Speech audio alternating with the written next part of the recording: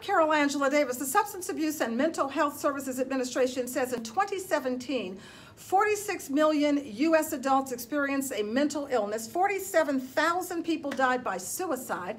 70,000 people died from drug overdoses, and 19.7 million people over the age of 12 suffered from some form of substance addiction. So tell me this. Why are the insurance companies working so hard not to pay for mental health services? It's not right. Okay, Bloomberg is reporting that insurance coverage of mental health and addiction services is still not adequate 10 years after the law was passed.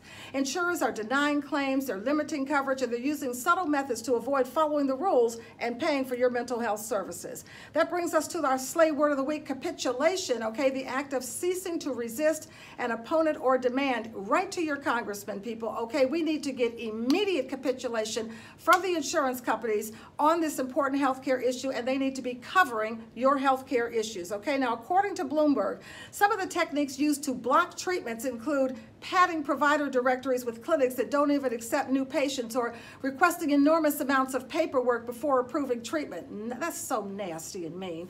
One man said he found a great number of the insurance providers given to him by his insurance company. Guess what? They were no longer practicing, and some of them were dead. Now, you know they ought to be ashamed of themselves for doing something like that, okay?